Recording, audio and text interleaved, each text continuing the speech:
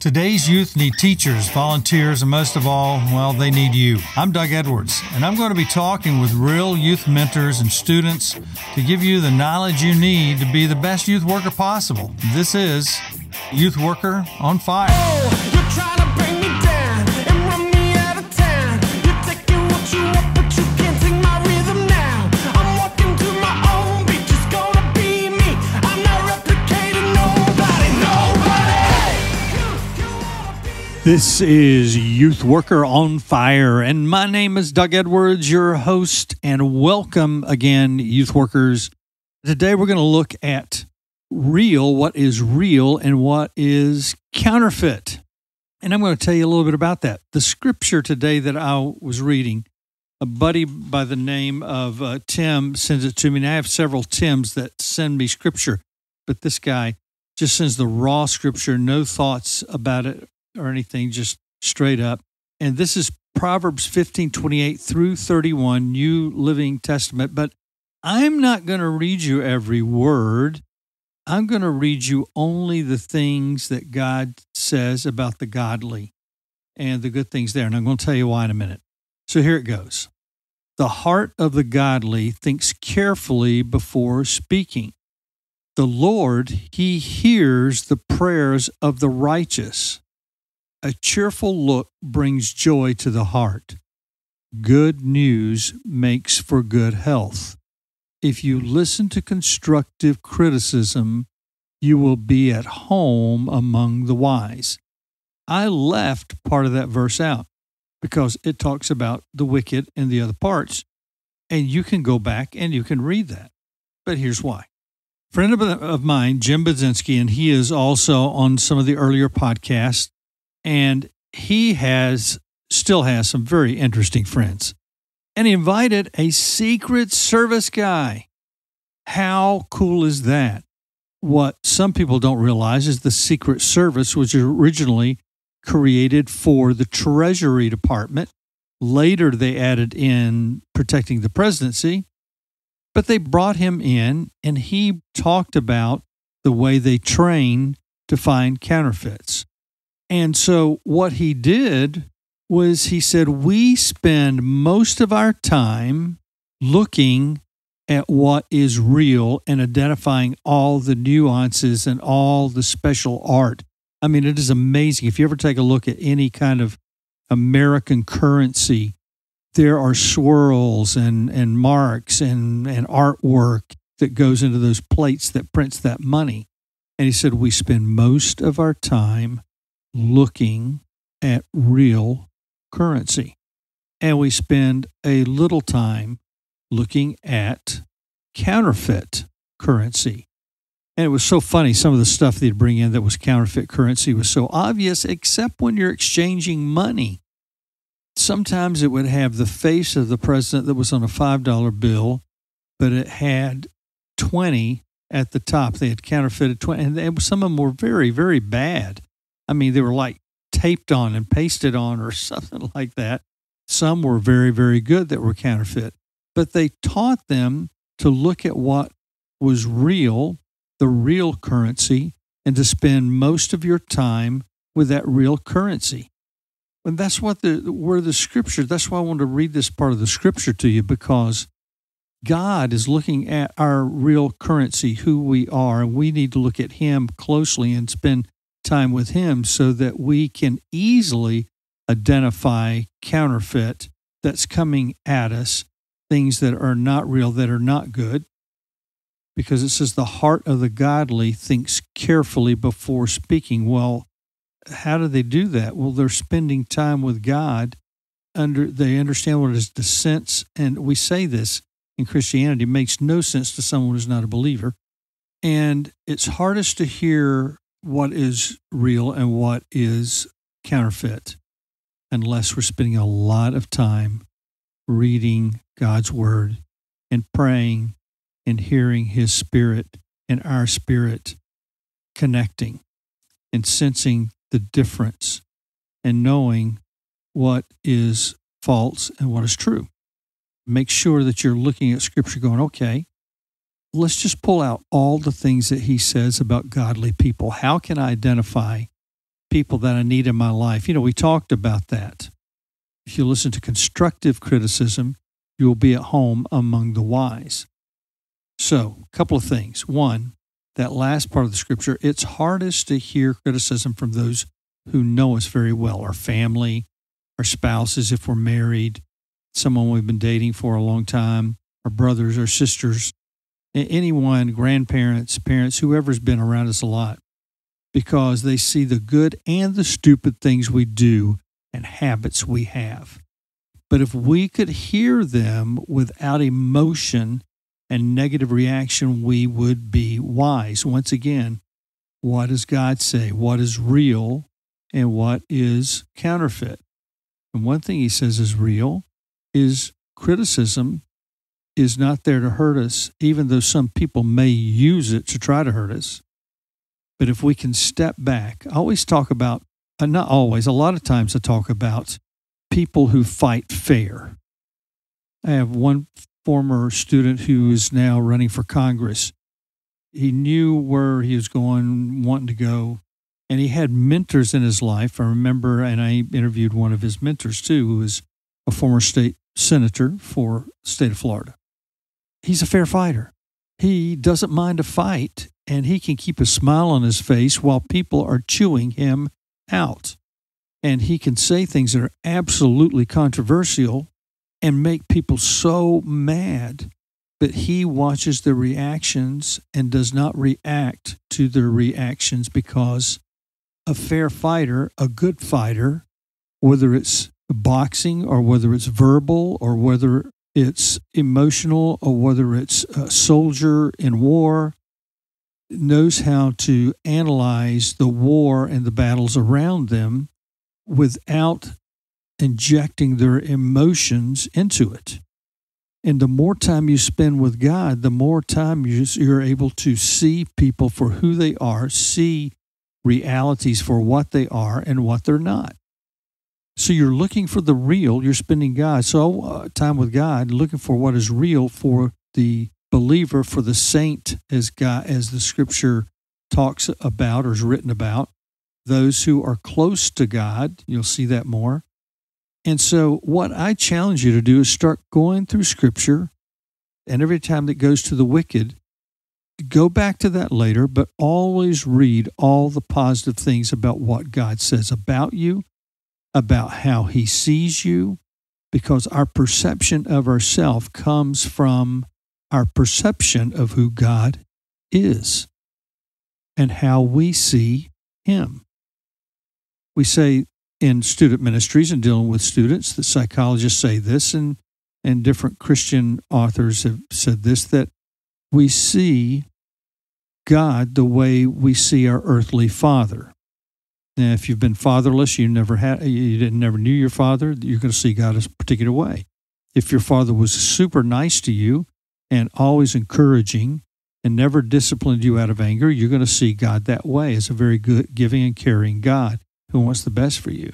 If you had a father that was very hurtful and negative, you're going to see God the same way. You're not sure when God's going to drop the hammer, when he's actually just going to turn on you and strike you down or something. We feel that way because of our past experiences. That's why I want you to go through and look at all the good things he says. And after you've done that for, let's say, 3 weeks, not looking at the negative that he says about the wicked or those who are fallen away or those who are not, but looking at what he particularly says about you, so you can see yourself and see God in the reality of him as love, as he wants you to win, not lose. Beth Moore came out with a new book, and she talks about this generation and how they see things differently and cannot hear certain things that we used to say in ministry, even though they're biblically true.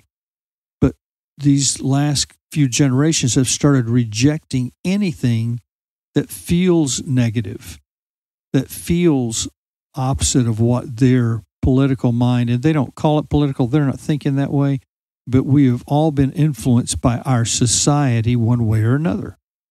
We're influenced by technology, the lack of or the plus of in our reality. There's certain things we used to say that we're going to have to learn to say a different way simply because they cannot, or you cannot if you're listening to this and you're the last 3 generations, but you cannot hear.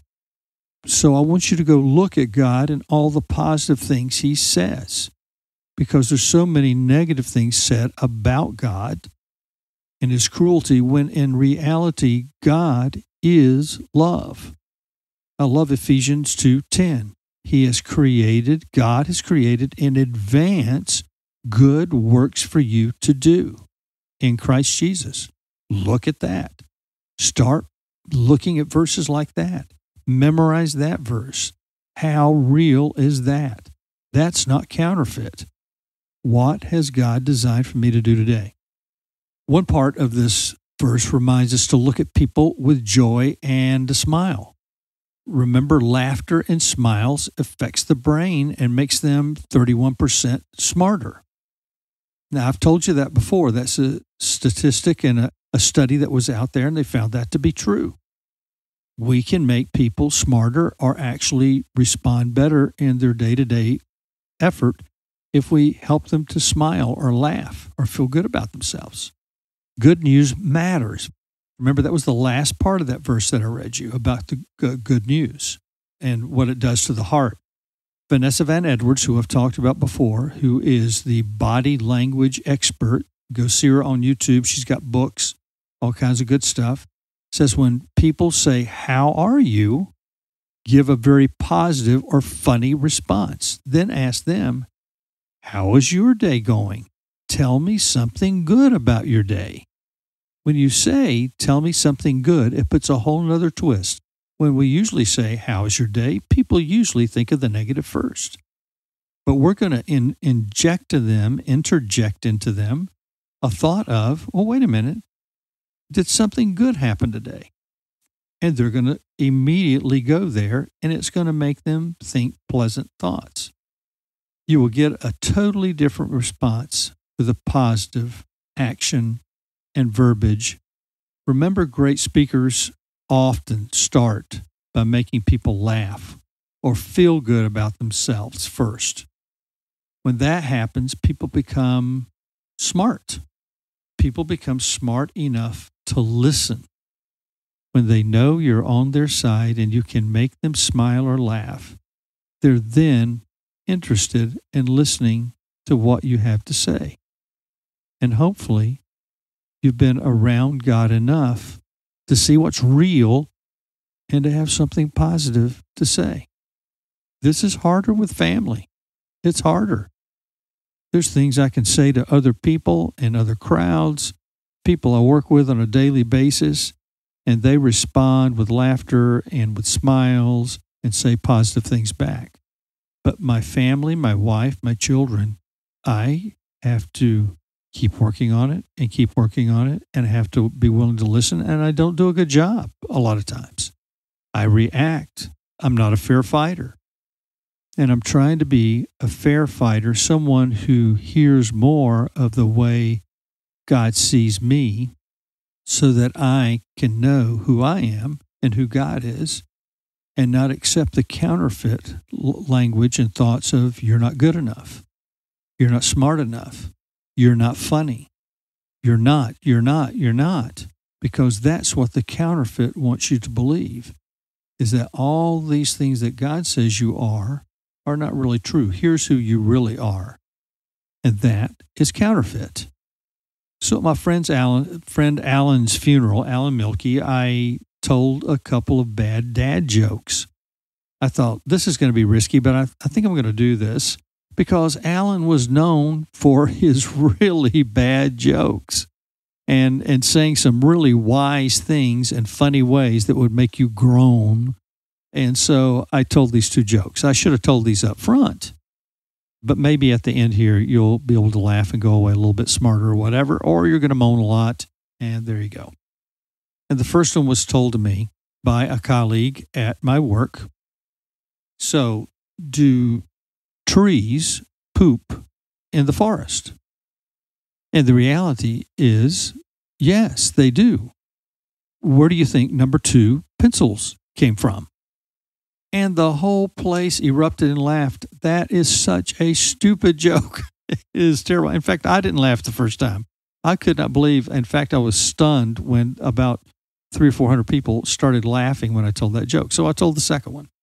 Here was the second joke. What do Dubai and the city of Abu Dhabi think about the Flintstones? Well, Dubai really doesn't like the Flintstones, but Abu Dhabi do. And right now you're going, that is the dumbest joke I have ever heard. No, there's dumber ones. Trust me. I've heard them. And once again, these people, I was shocked. I thought they were just going to go, oh. About 300 of them laughed again. I'm going, oh my goodness. It just depends if you have enough people that it hits enough of the right ones that they'll laugh. Everybody didn't laugh, but I was so shocked. So you want to tell jokes, hopefully better ones than that. Those were not, I think those are some of the dumbest jokes ever. But I chose them because he was known for his bad dad jokes. So look for what is real. Spend more time reading and finding out what God says about you and about his love for you and about who you are as a person and who he created you to be and who the godly are than you do thinking about what he says about the people who are not godly and who are not a part of his kingdom yet. And I'll read that scripture to you once again. The heart of the godly thinks carefully before speaking. The Lord, he hears the prayers of the righteous. Enjoy your day. Have a great time looking at the good things God says about you. And that was Proverbs 15:28-31, the New Living Testament. Have a great day, Youth Worker on Fire. You've been listening to the Youth Worker on Fire podcast. If you like what you hear, please subscribe and tell your friends. Also, leave a comment and tell us what you think. Stay tuned for more informative episodes.